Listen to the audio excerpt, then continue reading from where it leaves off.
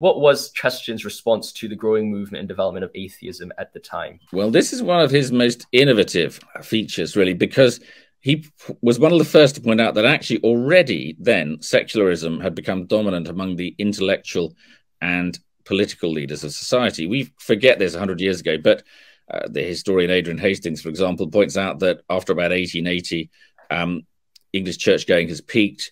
By the end of the 19th century, not only has much of the working class moved away, drifted away from the churches, but there is a new phenomenon at the beginning of the 20th century, the unmistakable decline in Christian belief of the middle class. There was a famous survey by a Liberal member of Parliament called Charles Masterman in 1909 called The Condition of England. And in that he wrote, "The middle class is losing its religion. The drift away is acknowledged by all to be conspicuous." And that's in 1909. And the middle class is losing its religion then. And the working class had lost quite a lot of its religion already.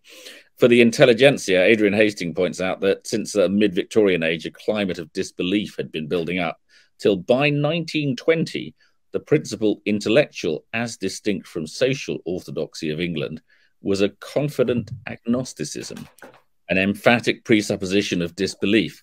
So the world he's working in among the intelligentsia and the leaders of society is much more skeptical than we realize today.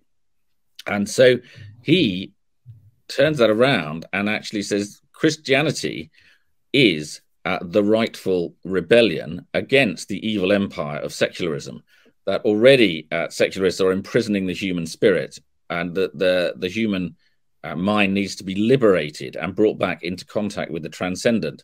So, for example, in Orthodoxy, he depicts Christianity as the eternal revolution and writes about the romance of Orthodoxy, not the rightness, not the respectability of Orthodoxy, but the romance of Orthodoxy. And he brings the romantic, the rebellious back into his portrayal of Christianity, and pictures Christianity as an exciting adventure, subverting a dark, dominant, and constricting secular social order, a brave rebellion against secular ways of thinking that actually imprison the human spirit.